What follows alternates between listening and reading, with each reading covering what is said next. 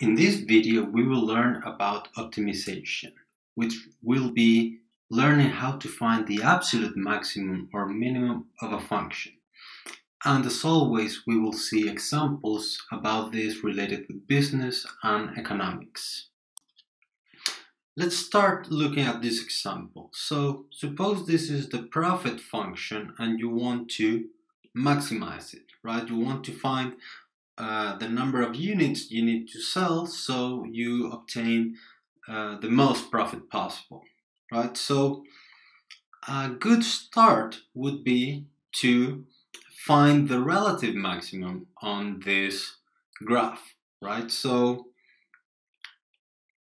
for this, remember that we looked for the marginal profit and then we saw where it was equal to 0. So in this case, this method would give us 3 points. This one here, and this one here. At all these 3 points, we obtain that the derivative is equal to 0. Here and here we have some relative maxima, and here we have a relative minimum.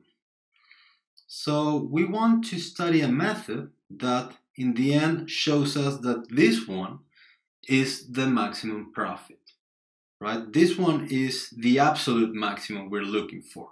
So let's see how we can find it. So let's start giving the definition of what we're looking for.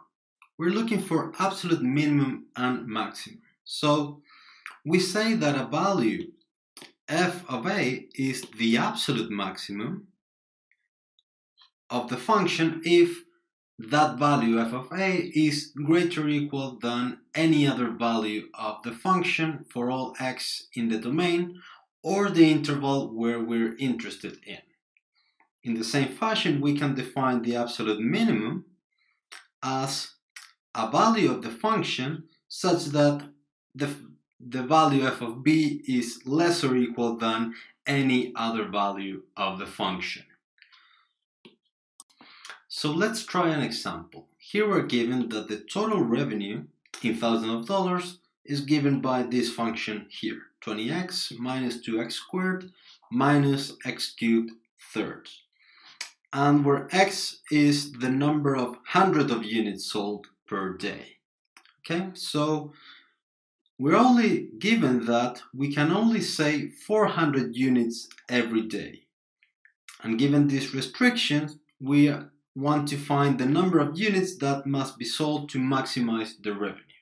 So in this case, we want to maximize this function here. Let's see how to do this. So this is our revenue function, and the restriction of the problem says that x can be between 0 and 4. Remember, x measured the units in hundreds of units, so 4 corresponds to 400 units. Having said that, we want to maximize these functions. We want to find the number of units we need to sell to obtain the maximum revenue possible. So how do we start this problem? So your first step should always be to find the critical values of the function, which is the values where the derivative is undefined or it's equal to 0. So let's find first, we find the derivative of our function, which will be 21 minus 4x minus x squared, and we want this to be equal to 0. And to solve this, one way is you can use the quadratic formula, but if you prefer, you can also factor this expression, and you will obtain 7 plus x and 3 minus x equals 0. So from this we obtain that the critical values are x equals minus 7 and x equals 3. So this should be always your first step.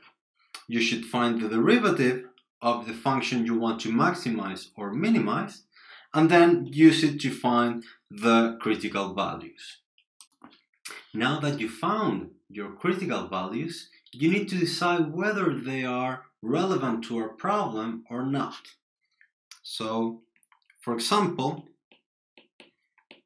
x equals -7 is not between 0 and 4. And why is this important? Because we're being told that x has to be between 0 and 4. So this case won't appear. So this critical value is not relevant to our problem. On the other hand, x equals 3 is between 0 and 4. So this critical value will be relevant to our problem. The third step should be to decide where is now the absolute maximum or the absolute minimum. In this case, we're trying to find the absolute maximum. So this third step will vary depending on your problem. In this one, we will use what is called the closed interval method.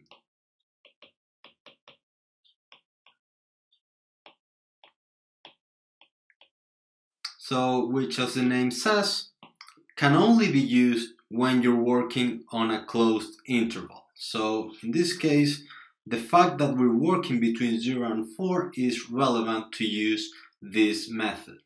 We will see the steps for this method in the next slide.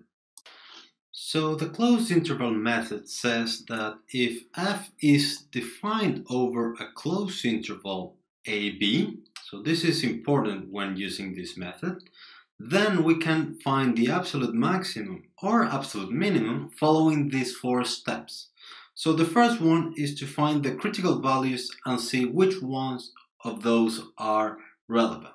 So that is what we already did, and we found that it was x equals 3. Then we need to evaluate our function at the relevant critical values. Following that, we need to evaluate our function at the endpoints of the interval. So that is at x equals a and x equals b. That will give us a list of values, right? And the largest of those values obtained at step 2 and 3 will be the absolute maximum, and the smallest of the values found will be the absolute minimum. So let's see what happens in our case.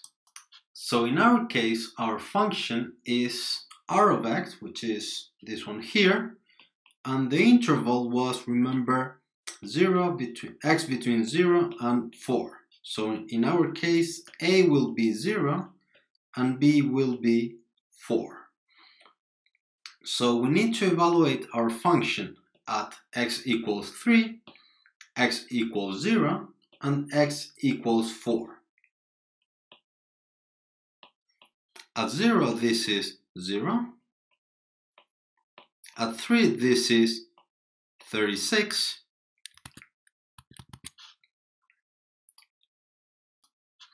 And at 4, this is 30.67. So we have these 3 values, and the closed interval method says that the largest of these values will be the absolute maximum. So in this case, this is the absolute maximum. So going back to the original question, we need to find the number of units that must be sold to maximize revenue, and we found that the number of units is 300. Remember, we obtained x equals 3, but x is measured in hundreds.